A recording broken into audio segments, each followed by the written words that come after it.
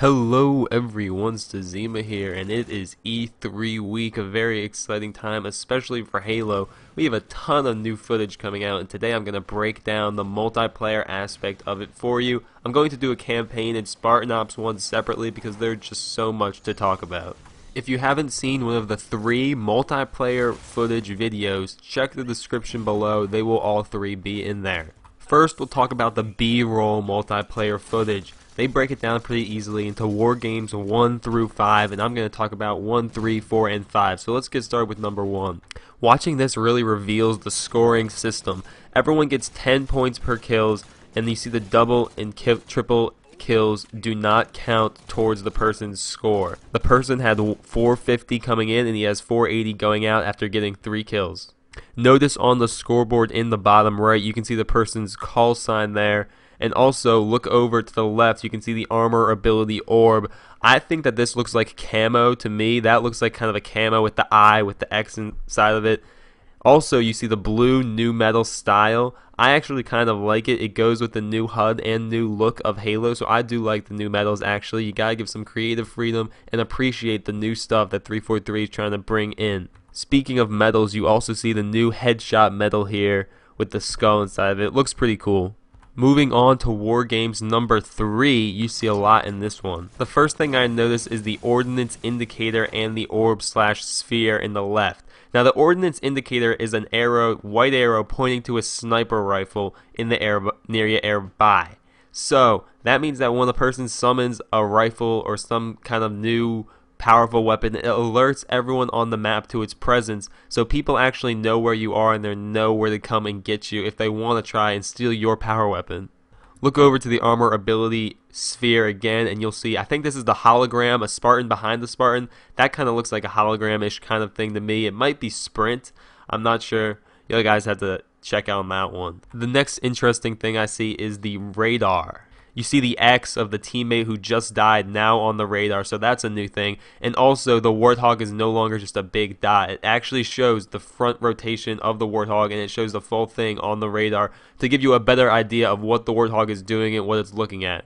An interesting thing I see in this game type is as the Warthog drives by, there is an arrow pointing specifically to the passenger seat. I'm not quite sure what is that for. It might be specific to a certain game type. I'm not exactly sure why 343 would point out the passenger seat to an opposing player.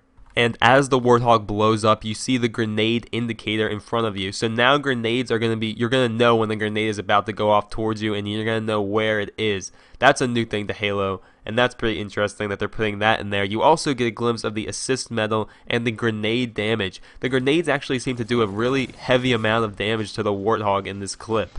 In War Games number 4, we see the scatter shot, the new Forerunner weapon.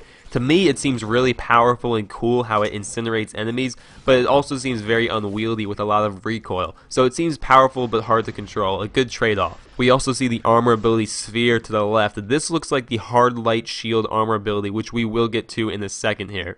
Last thing I want to point out on this clip is in the bottom right, you see the game type and the back button. That to me means that you're going to be able to press back at any time and switch the loadout whenever you want for your next respawn.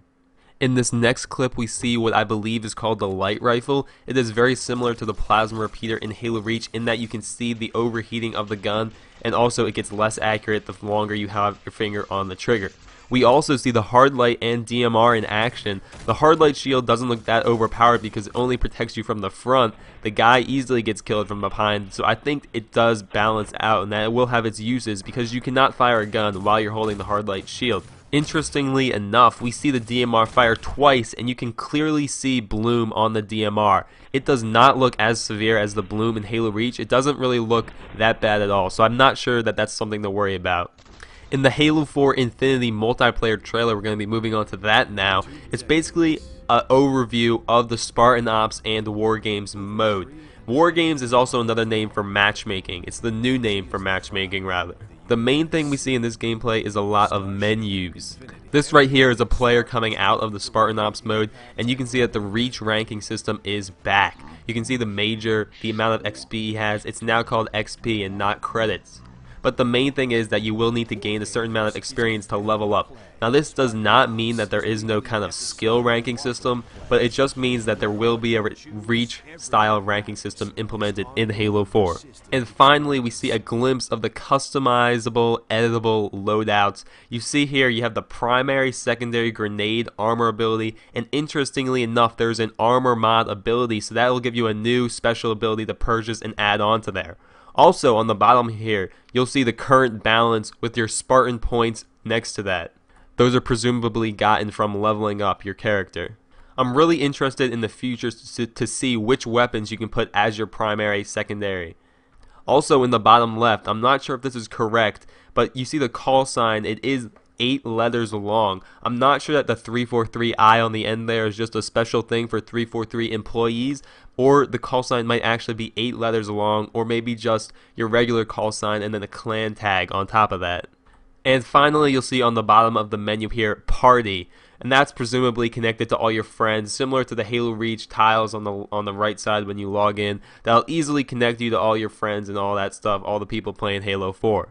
Now we'll move into the Halo 4 War Games trailer. It's a lot of good action and it showcases a lot of different maps. Frank O'Connor has actually confirmed that Halo 4 will ship with 10 Halo 4 multiplayer maps. That does not include Forge maps that they will be making. The first thing we see here is the Ghost, a little bit of vehicle action for you, and it shows the boost percentage in the top left corner now. That's a new feature. In this free-for-all gameplay, we see some kind of speed boost slash charging armor ability. It doesn't look like sprint, it looks like a very intense leveled sprint to me. So maybe there's a special armor ability that gives you a very, very fast, short burst of speed. Now throughout this gameplay you'll see a lot of crazy assassinations like this one, and a new feature is that the assassination is now announced by the announcer. But I want to draw your eyes to the sword in the top right. It says 101% charge after he just killed a guy. Now this could mean that it doesn't take off charge when assassinating some people, and it could also mean that somehow you overcharge your sword for some reason. I'm not quite sure what that's all about. We'll have to wait and see.